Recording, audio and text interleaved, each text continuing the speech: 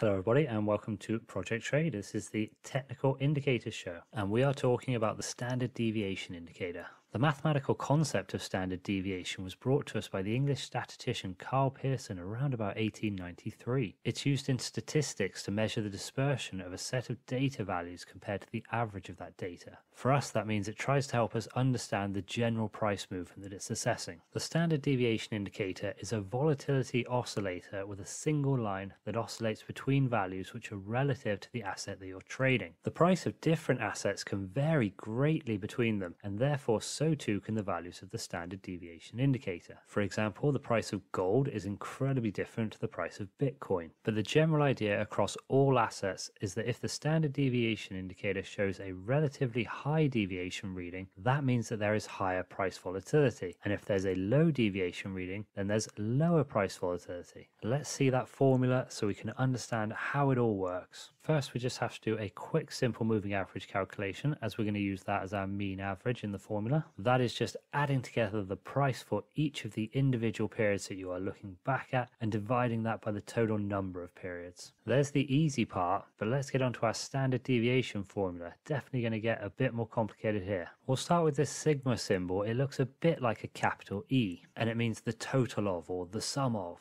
That lowercase letter n above it means that we have to do the top part of that division calculation for each of the individual periods. Hence why we need that sigma symbol to total all the individual calculations. It saves writing them out one by one, which would look quite convoluted. But it means that if we are using the default input of periods for the standard deviation indicator, which is 14, we'll be doing the formulas on the top half of the division for each of the 14 periods. And so for each of those 14 periods, we take the closing price and we subtract from it the current simple moving average. Important to note that that's the current simple moving average, not that period's particular simple moving average. Then you square your figure, and as we said, repeat that for each of the 14 periods. You can then take that total and divide it by 14 periods, or whatever input you're using. That total is the figure known as the variance. Then finally, to calculate our standard deviation value, we can square root that variance figure. It's not the easiest to grasp, so it might be better if I explain it through a table. In our example here, we are using a set of daily gold prices. In the left-hand column of our table, you can see we simply list the 14 periods.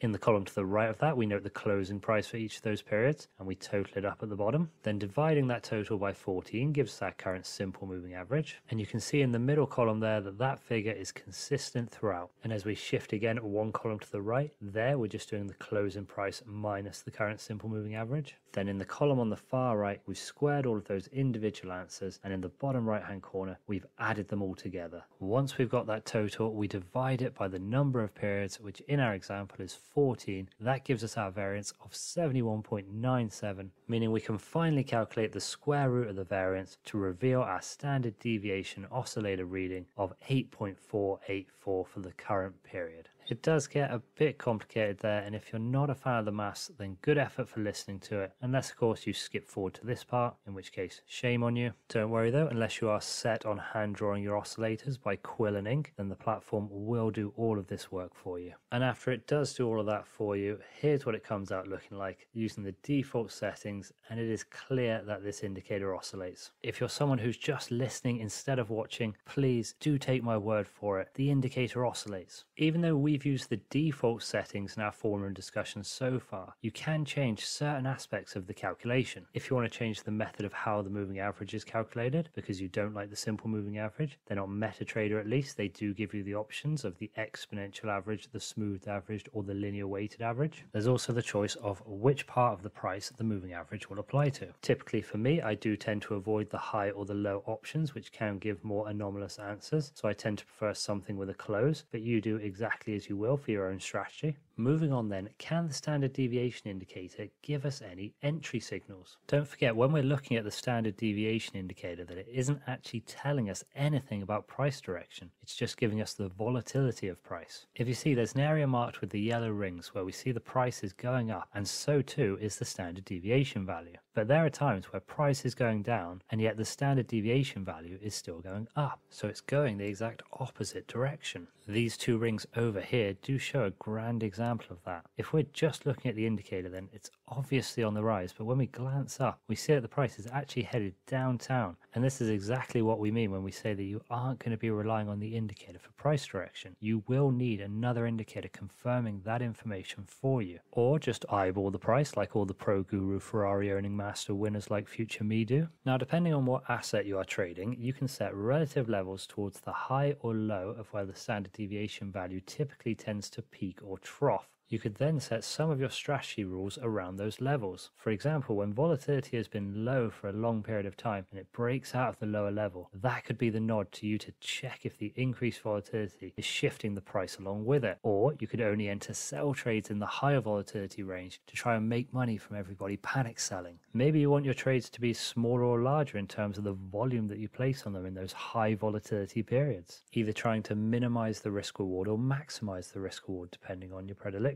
Or for that matter, the indicator could just simply work as a filter on volatility, that you only trade in high volatility times or low volatility times. It doesn't have to just be the amount that you're trading, it can be whether you trade at all. As you can tell though, on the whole, this isn't going to be your best indicator for entry signals. Let's shuffle over to our money management and see if we've got any uses for it over there. And I think it's fair to say that it certainly does have a use here. That is setting your stop loss and or your take profit levels based on the standard deviation risk. Those levels could be based on 1 times standard deviation value of risk from your entry price, 2 times, 8 times if you do want it potentially to be open for a very long time. It's your choice, but it is a handy way to manage your risk around the volatility of price. So here in our example for all of that, if we entered this buy trade where our green line is, and we're going with 1 times standard deviation for both take profit and stop loss levels, which are marked there in the red dotted line, that is the distance that we get to work with for the trade before it gets cut off one way or another. We could also use the same concept but as a trailing stop loss instead. We could trail the stop loss, say 2 times the standard deviation value back from our entry price. Then if that price does progress in the favor of our trade, then so too will the trailing stop loss. It will never fall back. Overall, this gives us the chance to let our trades run a bit more when we are winning without affording that same benefit to our losses. So you can see how the standard deviation indicator can potentially be used as a flexible money management tool.